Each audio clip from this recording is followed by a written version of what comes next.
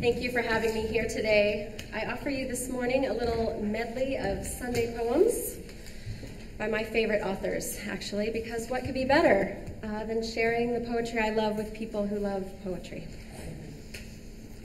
From David Whyte. Enough. These few words are enough. If not these words, this breath. If not this breath, this sitting here, this opening to the life we have refused again and again until now.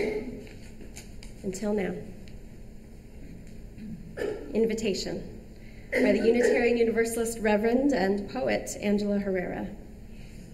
This is a prayer of invitation, an invitation to you there with your happiness and your burden, with your hopes and regrets. An invitation for you if you feel good today. An invitation for you if you do not. If you are aching, there are so many ways to ache. Whoever you are, however you are, wherever you are in your journey, this prayer is an invitation into peace. Peace in yourself, and peace in yourself, and with every breath, peace in yourself. Maybe your soul is heavy. Maybe it's troubled, and peace can only take up residence in a corner there, only on the edge today. What with all that's going on in the world and in your life, ni modo. It does not matter. All that you need lies within you, all that you need for the deep and comforting peace to grow. May peace spread from your core into your life, and may it pour from your life into the world, and in the world, may it shine on all beings. May it be so. From the German poet Rilke, from his Book of Hours. God speaks to each of us as he makes us, then walks us silently out of the night. These are the words we dimly hear. You, sent out beyond your recall, go to the limits of your longing. Embody me. Flare up like flame and make big shadows I can move in. Let everything happen to you, beauty and terror. Just keep going. No feeling is final. Don't let yourself lose me. Nearby is the country they call life.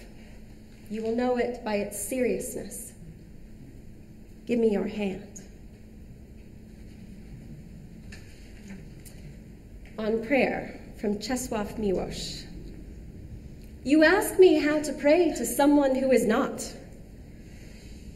All I know is that prayer constructs a velvet bridge, and walking it we are aloft, as on a springboard, above landscapes the color of ripe gold transformed by a magic stopping of the sun. That bridge leads to the shore of reversal where everything is just the opposite, and the word is unveils a meaning we hardly envisioned. Notice I say we. There, everyone separately feels compassion for others entangled in the flesh, and knows that if there is no other shore, we will walk that aerial bridge all the same. Self-Portrait by David Whyte. It doesn't interest me if there is one God or many gods. I want to know if you feel loved or feel abandoned, if you know despair or can see it in others. I want to know if you are prepared to live in the world with its harsh need to change you. If you can look back with firm eyes saying, this is where I stand.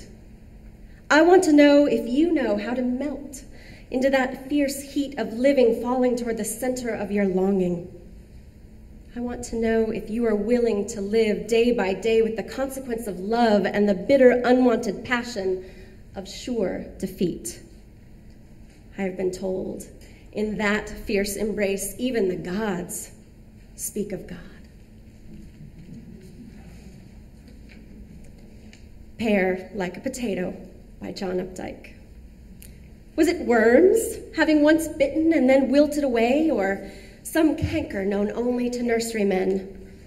Whatever the reason, the pear, fresh plucked from the tree where it leans and struggles in the garden's dappled corner, is a heavy dwarf head whose faceless face puckers and frowns around a multitude of old problems, its furrowed brow and evil squint and pursy mouth and pinched-in reptilian ear re-scrambling feature for feature as I rotate this weight in my hand, this friendly knot of fruit flesh, this pear like a potato.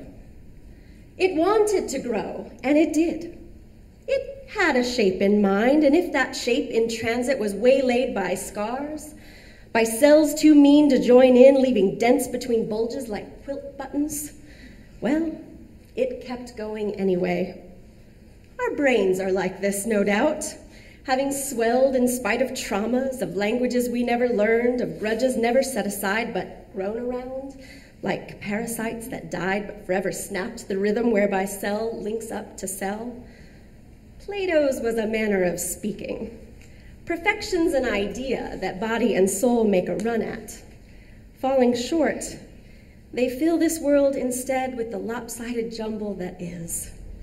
The congregation of the failed, but not uncheerful, like this poor pear.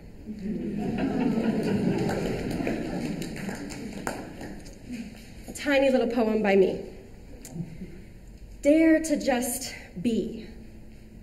Realize the strength in weakness in the space between stronger forces. You do not need to be the mountain or the man rolling the boulder up its hill. You can be the stone resting, the apple already fallen, the shade that gives comfort because it is not the sun. By Barbara Ross. You can't have it all, but you can have the fig tree and its fat leaves like clown hands gloved with green. You can have a touch of the 11-year-old finger on your cheek waking you at 1 a.m. to say, the hamster is back! You can have the purr of the cat and the soulful look of the black dog, the look that says, if I could, I would bite every sorrow until it fled. And when it is August, you can have it August and abundantly so. You can have love, though often it will be mysterious, like the white foam that bubbles up at the top of the bean pot over the red kidneys until you realize foam's twin is blood. You can have the skin at the center of a man's leg, so solid, so doll-like. You can have the life of the mind, glowing occasionally in priestly vestments, never admitting pettiness, never stooping to bribe the sullen guard who will tell you all roads narrow at the border. You can speak a foreign language sometimes, and it can mean something.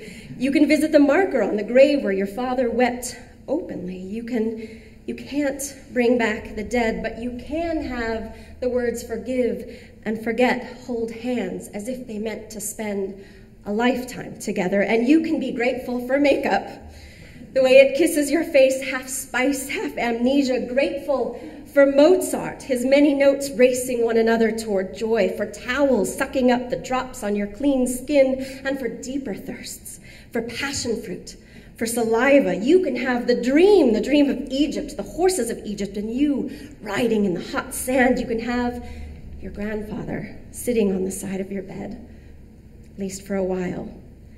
You can have clouds and letters and leaping distances and Indian food with yellow sauce like sunrise. You can't count on grace to pick you out of a crowd, but here is your friend to teach you how to high jump, how to throw yourself over the bar backwards until you learn about love, about sweet surrender. And here are periwinkles, buses that kneel, farms and the mind as real as Africa. And when adulthood fails you, you can still summon the memory of the black swan on the pond of your childhood, the rye bread with peanut butter and bananas your grandmother gave you while the rest of the family slept. There is the voice you can still summon at will, like your mother's. It will always whisper, you can't have it all, but there is this. Keeping quiet, Pablo Neruda. Now we will count to 12, and we will all keep still.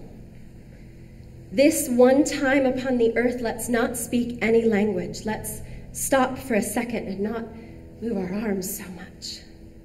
It would be a delicious moment. Without hurry, without locomotives, all of us would be together in a sudden uneasiness. The fisherman in the cold sea would do no harm to the whales. The peasant gathering salt would look at his torn hands. Those who prepare green wars, wars of gas, wars of fire, victories without survivors, would put on clean clothing and would walk alongside their brothers in the shade without doing a thing. What I want shouldn't be confused with final inactivity. Life alone is what matters. I want nothing to do with death. If we weren't unanimous about keeping our lives so much in motion, if we could do nothing for once, perhaps a great silence would interrupt this sadness, this never understanding ourselves and threatening ourselves with death. Perhaps the earth is teaching us when everything seems to be dead, and then everything is alive.